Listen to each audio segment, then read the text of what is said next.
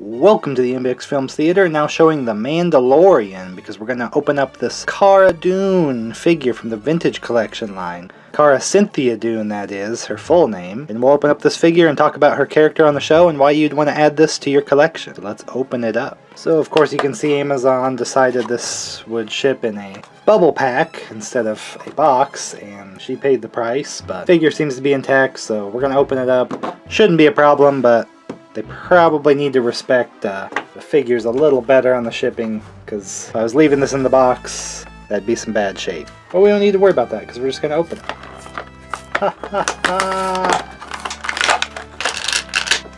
Always be careful with your vintage collection figures. They are not too tough and hardy of figures. So first of all, this character, of course, is ex-Rebel Alliance, and she kind of left just because it got boring after the war, because the Mandalorian is set after Return of the Jedi, where the Empire is mostly defeated, and I guess she was getting bored with some of the cleanup crew business. But if you look very closely, her little facial tattoo is the Rebel Alliance symbol. I think some people get confused once in a while when she says shock troop and they think she was Imperial instead, but not quite the case. Another strange arm kind of tattoo there, but got her big, thicker armor and things here, which looks great. Just overall a bigger lady just for handling her larger arms and things, being a shock troop. Pretty awesome. This is the pistol that she has a holster for, with the scope on the outside like that. Of course, that's nicely detailed with the brown handle and all that. Then she does have her large rifle, which might look a little familiar. It kind of looks like the rifle some of the Sand Troops had in the original Star Wars New Hope, the RT-97C, but it's not quite the same shape. Mostly it's going to make you think that because of these huge barrels on it. So, and everything in this show is just kind of like very much reminding you of a lot of original trilogy pieces, and they are sneaking in more and more prequel trilogy things just because that does have its own generation of fans as well, contrary to popular belief. She'd probably look a lot better displayed with her heavy arms, just because she was like the shock troop that comes in with the bigger weaponry, but she does have that hand-to-hand fighting ability as well. But she doesn't really have any related weapons to hand-to-hand with her. So pretty great choice with the very limited Mandalorian figures that have been released. That definitely would put her high on the list as a top character to make from that show after the Mandalorian himself.